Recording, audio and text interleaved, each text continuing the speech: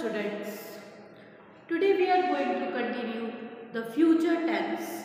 In the previous video we had discussed future continuous tense. Okay, so we will start from future perfect tense. Okay, future perfect tense.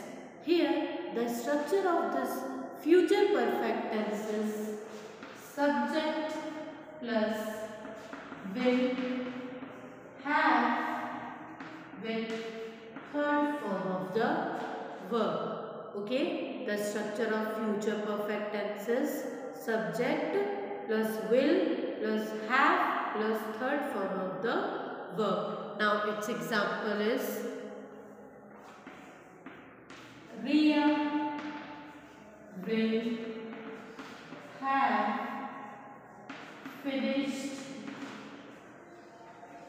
her lunch. Ria is the subject, will have finished. Finished is the third form of the verb finish. Okay, her lunch. Okay, so Ria will have finished her lunch. Another example, they will have read this story. They will have read this story. They is the subject here. Will have read.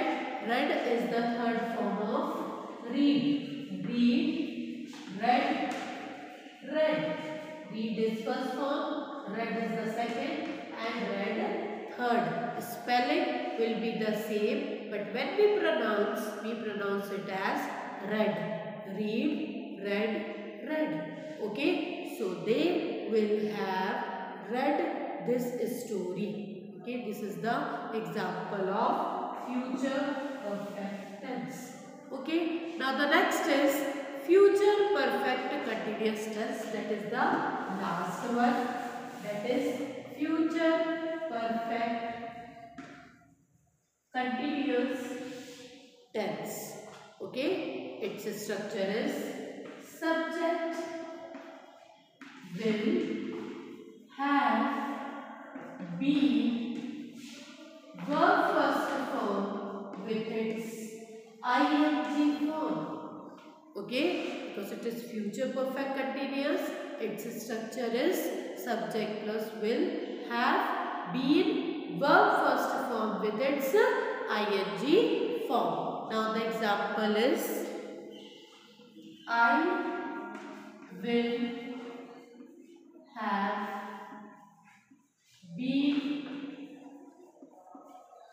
teaching this subject. I will have been, I is the subject, will have been teaching. Teach is the first form of the verb with its ing form. It is teaching this subject. Another example, we will have been watching that movie. We is the subject here. Will have been watching that movie before you come. Okay, this is another example of this future perfect continuous tense. Okay, structure is subject will have been verb first form with its ing form. Example, I will have been teaching this subject. We will have been watching that movie before you come. Okay, so here our future tense is ended. Okay, now our next topic is verb.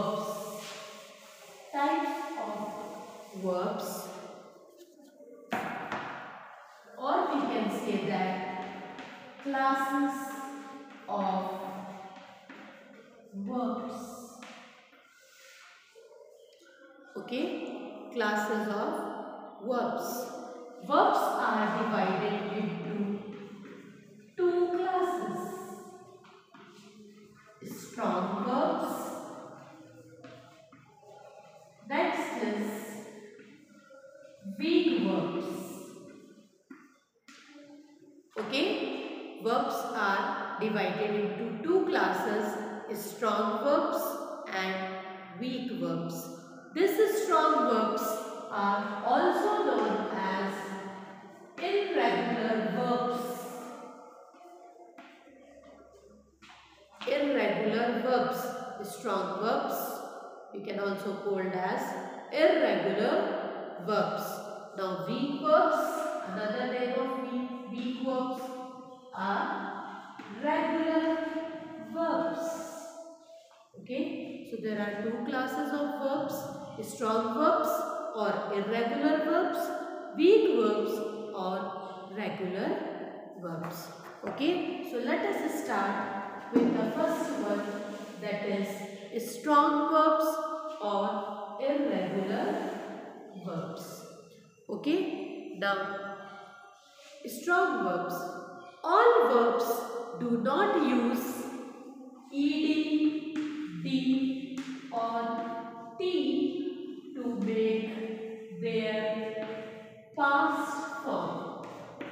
Okay, all verbs do not use this ed, d or t to make the past form of their present. Okay, so these verbs are known as strong verbs, or we can say that the verbs that form their past tense by merely changing their vowels in present form. Okay, if they are changing vowels to make past form from present tense, then they are known as strong verbs. Okay, or irregular verbs. Strong verbs are the verbs which change their vowels in their present form to make their past form. Okay, example is speak. Speak is the present form and its past form is spoke. Okay, then next throw. Its past form is threw. Okay, then next forget. Its past form is forgot. So here you can see in the example the vowels are changed here. Okay, this is the present form and this past. Here the past form is made by changing the vowel in their present form. Okay, another example, begin. Its past form is began. Okay, so in all these examples we can see that the vowels are changed and their past forms are made. Okay, now next, second are weak verbs or regular verbs. Weak verbs, or its another name is regular verbs. Okay, so weak verbs and regular verbs form their past tense by adding ed, d or t in their present form.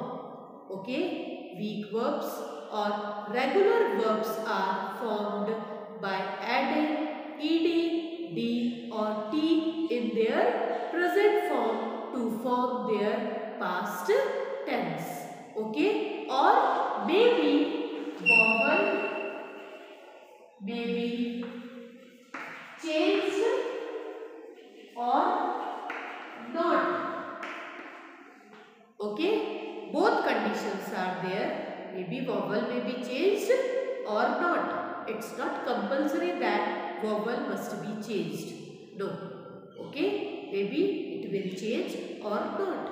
Okay? And the weak verbs or the regular verbs are the verbs which are formed or which form their past tense by adding ed, d or t in their present form. Okay?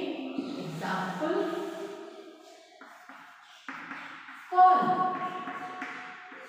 Its past form is called. Okay? Here ed we are adding to make its past form. Another example. Send. Its past form is sent. Here in place of D, T is there and sent is the past form of this send. Okay? Say. Said. Its past form is said. Then pull. Past form of pull is pulled. Okay? So like that many examples are there which shows the weak verbs or regular verbs. How to make that weak verbs or regular verbs? By adding ed, d or t in their present form, or vowels may be changed or not. Okay? So there are two classes of verbs, that is strong verbs and weak verbs. Okay? That's all for today. Thank you.